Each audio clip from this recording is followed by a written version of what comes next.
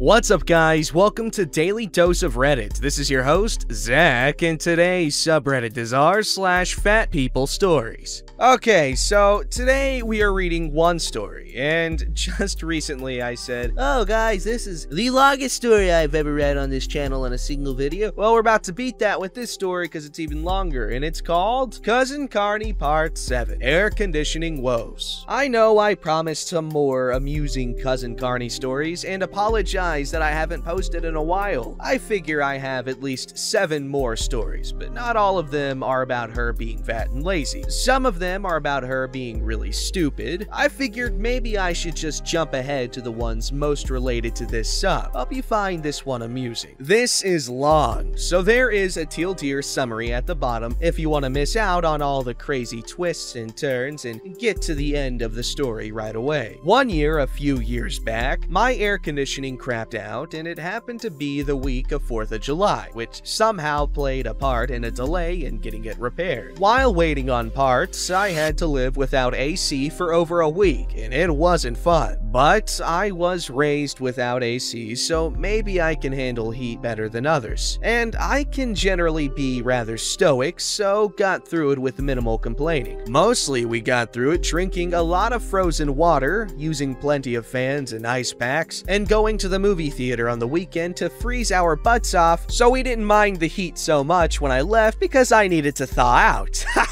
That was during the time that Carney would still sometimes come over for movie nights, because I remember her calling about coming over, and I said, "Well, just so you know, my air conditioning isn't working," and she quickly said, "Okay, maybe another time then." She was not having anything to do with a warm house. That's fine, I didn't blame her. But I couldn't help but notice that Carney had zero sympathy for my situation. It's not that I expected a lot of, "Oh, poor yous," or invites to her house to cool off. I'm only highlighting what we already know. Carney only cares about Carney and no one else, but that's fine. On the other side of town, she lived in a small 2-bedroom apartment at the time. The kitchen and living room were about the same size. The kitchen had the usual appliances and cupboards, and room enough for a kitchen table against the far wall. But instead, that's where their dog crates were. The living room was big enough for one sofa, a TV stand with a TV on it, and a bookshelf filled with DVDs. The bedrooms were also small. One of the bedrooms was just their junk and storage room, and they just kept that room closed. They had a window air conditioning unit in the kitchen window, another in the living room window, and one in their bedroom window. That seemed like it should be adequate for such a small apartment. The summer following my own air conditioning woes, I got a call from her upset because their bedroom AC had stopped working. I gave her sympathy because that's what she wanted, but also I did feel bad for her. It's never fun trying to sleep without air conditioning in the hot months. Yet, for someone who had zero sympathy for my situation, she sure wanted mounds of sympathy when it happened to her. Of course, she felt like she and her husband had enough health conditions that it was a much more dire situation than mine had been. I suppose there is something about being obese that can make you less able to tolerate hot weather, or at least they like to think so. One time their power was out all afternoon in the summertime, and to hear her tell it, you might think there was some kind of human rights violation against people with health problems for the power company to allow the power to be out. Neither one was on any kind of life-saving machines or anything like that. But at least, unlike when my central AC unit went out, and unlike the time the power was out, they still had other rooms in their house with AC, but that wasn't good enough for her. This might be a personal failing, but I tend to be a solutions-oriented person. So when someone calls to tell me their woes, I immediately want to brainstorm solutions to help them. Stop for a moment and think about if you were in this situation. It's hot, your bedroom window AC stopped working, and it's the middle of summer in a warm climate. You don't have a lot of money. What kind of solutions would you consider? What what would you do? I don't care what your answer is, but whatever answer you just came up with, I guarantee you, Carney would not have chosen that solution. If the solution makes any kind of sense, it's not a Cousin Carney solution. Is the landlord gonna come take a look? No, because we own the AC. He's not gonna come look at it. Oh,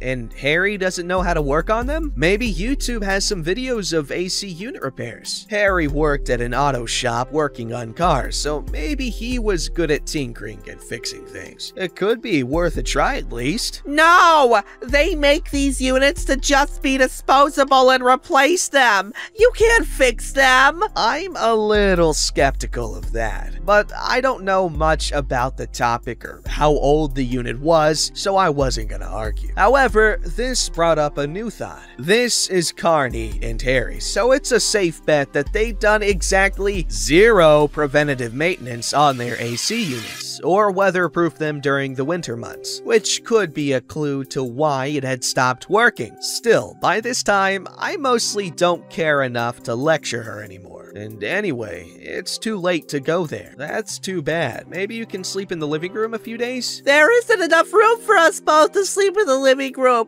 We only have the one sofa. Oh yeah. Well, you could put the living room units into the bedroom, so you can at least be cool while you sleep. No, the living room AC isn't very powerful, and we'd still be hot. I don't know what we're going to do. I don't know either. Even if there was nothing wrong with the living room AC, let's face it, neither one of them would be interested in doing the manual labor of moving it to another window anyway, which made me wonder, when they found a new bedroom unit, who would install it?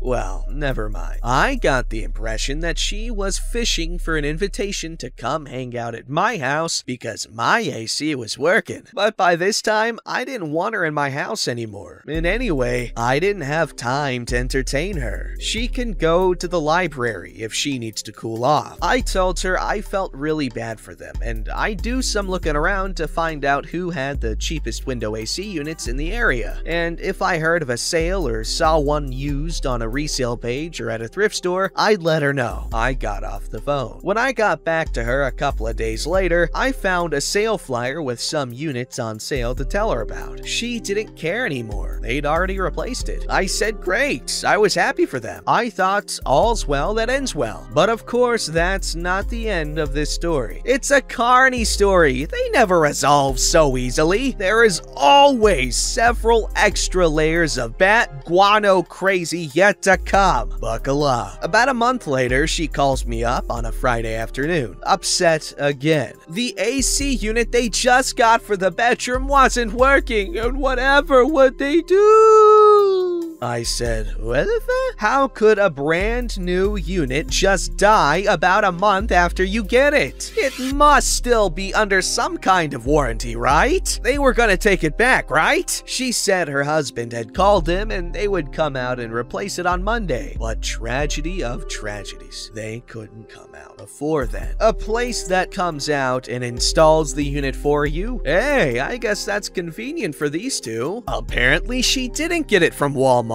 She kept whining obnoxiously, certain they would literally die of having to wait for AC until Monday. So, still brainstorming, I asked if Harry could take out the unit and take it back to the store himself to trade it out. Yeah, it would mean he'd have to do all the work, which he's allergic to, and I know he doesn't really want to, but it can't be that difficult, can it? If they really couldn't live without it for 3 nights, wouldn't it be worth it? Her answer was that no, it doesn't work that way, or whatever. So, still trying to make some actual sense out of this whole crazy story, I thought it had something to do with voiding a warranty. I left it at that. So now I focused on showing empathy and reminding her of my misery without AC for a week the year before. She got impatient, not wanting to hear me complain about my problems because she only cared to talk about her own crisis. Still, I tried to give her tips on how to survive the weekend without AC, agree, but she wouldn't listen. Again, because of their conditions. nothing I could suggest would pertain to them. It was different for them. For the record, it was not going to be in the 100s that weekend or anything like that. We don't have a super amount of humidity here either. Look, I am not saying they didn't have some health conditions. They both probably likely did due to their weight and poor diet if from nothing else, but they were also huge babies and hypochondriacs, so it's difficult to know where their actual health issues end and the lies and exaggerations begin. I'll probably tell you more about that in a future chapter, but for now, not being a medical professional and not having access to their medical files, I cannot be certain what, if any, conditions they had that would have meant sudden death without AC for the weekend, but I have some doubts. My daughter's bedroom was empty as she was mostly living elsewhere by now, but there is no way in hell I'd have offered it to Carney and Harry. She didn't like them and would have come home and murdered me in my sleep if she'd known they'd been in her room. So no, don't worry, I wasn't going to violate house rule number 1 and invite Carney to stay the weekend. Actually though, Carney didn't even ask or fish for an invitation. She had her own plan. She had worked out a deal with her boss at the crappy hotel she worked at, where she got only 1 shift a week. They would stay there for $25 a night or $75 for the weekend. I couldn't resist asking because they were chronically broke. Can you afford that? I mean, no, I don't have $75, but they said they'll just take it out of my check. Oh, can you afford that? What choice do I have? We can't sleep without air conditioning. What can we do?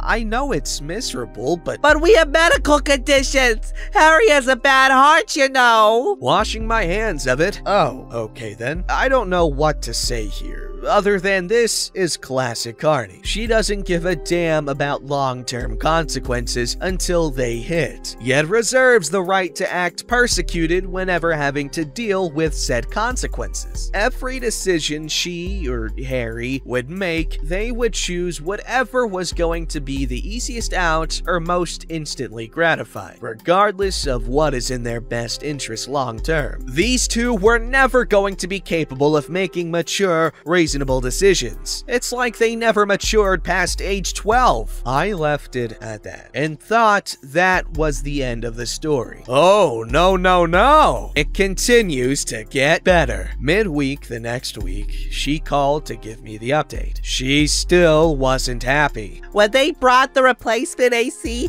it was a portable, not a window AC. It's not very good. Wait, what the flippity doodah is going on here? What company replaces your defective brand new window unit with a totally different kind of AC unit? What part of the story did you skip over here? We got it from RAC. What the hell is that? Rent-a-center? Holy crap. You're buying your window AC unit from a rent-to-own place? Yeah, so? Why would you do that? You're gonna pay 3 times as much as a brand new unit for something that is probably already used when you get it. And now you tell me that if the used one they sell you doesn't work, they can replace it with whatever they have in stock even if it's not the same thing? And you're okay with that? What a shady company! Well, we didn't have the money for a new unit from Walmart. We had to have something. We can't sleep without air conditioning. To this day, I still don't know the full story here. I sort of suspect that the first window AC they bought from Rent-A-Center got repossessed maybe, and that possibly the wait until Monday deal had something to do with waiting until they had the money to go pay it up or start a new contract and then had to take whatever else they had in stock that day. That's my best guess anyway. Maybe you have a better guess. I've never dealt with these companies, so I have no idea. But then, even though they were struggling to pay their Rent-A-Center bill, they blew $75 on a motel for the weekend? Oh, sure, this all sounds totally legit. Who does this? I don't mean to mock them for being so broke, and I understand sometimes poor people have limited options. It's just, these choices just seem so bizarre. Limited options, I understand. Making the stupidest possible decisions every time is where they lose me. But it's not even the craziest part. Here is the twist ending I could not believe. Months go by, maybe even a year. She calls me one day to gossip and complain about some of her neighbors moving out of the apartment building. It was a small building with only about 6 or 8 units. She'd apparently been talking to Mrs. Slumlord about it. While she's rambling on,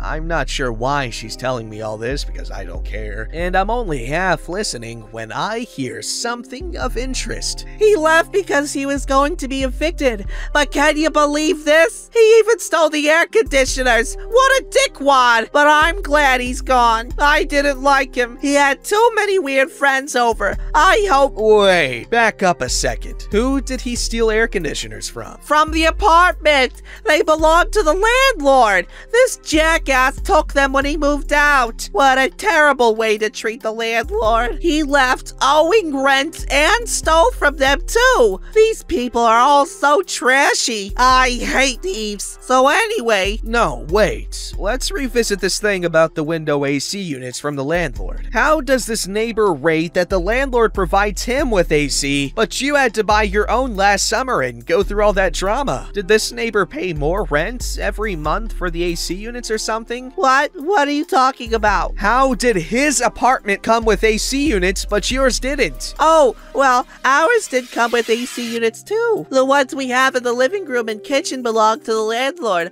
but in the bedroom we needed a more powerful unit, so when we moved in, we took out the one from the bedroom out the window and just put it in the junk room, and brought our own from the last place we lived for the bedroom. That's why the landlord wouldn't fix a unit. So wait a minute. You're telling me that during that whole summer drama of AC units dying and having to be replaced and you had to go stay in a hotel, that whole time, you had a working window AC unit just sitting on the floor of your spare bedroom and you didn't think to use it even temporarily? Well, it isn't very powerful. In mom mode again. Is it better than nothing, Carney? Is it better than spending $75 you didn't have to stay in a hotel? It wasn't even worth it to put it in the window just to have to take it out a couple of days later. Duh. Carney, you astound me. She went through these shady rent-to-own places and stayed in a hotel because she felt the window unit wasn't powerful enough to cool off a small bedroom barely big enough to fit their queen-sized bed and 2 nightstands?